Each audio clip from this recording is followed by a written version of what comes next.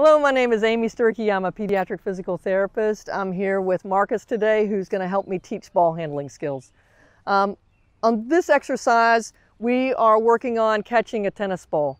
Marcus is good at catching a tennis ball, so none of these things are going to be challenging for him more than likely. The first thing I do is work on catching with two hands.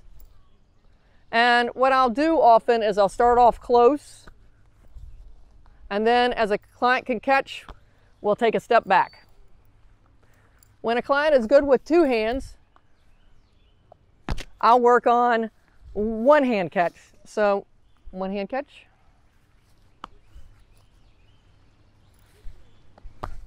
And then when a kid is good at catching this way, I'll have them work on catching with their palm up as opposed to, well, fingers up as opposed to fingers down. So, ready?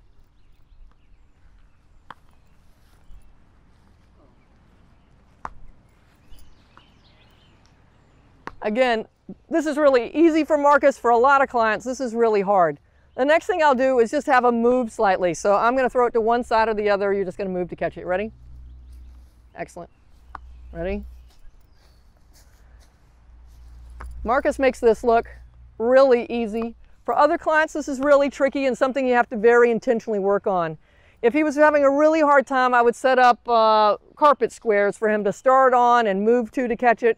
Marcus doesn't need any of those things, but for your clients or your kids at home, you might need that kind of support to help your client or your child figure out how to play this kind of game.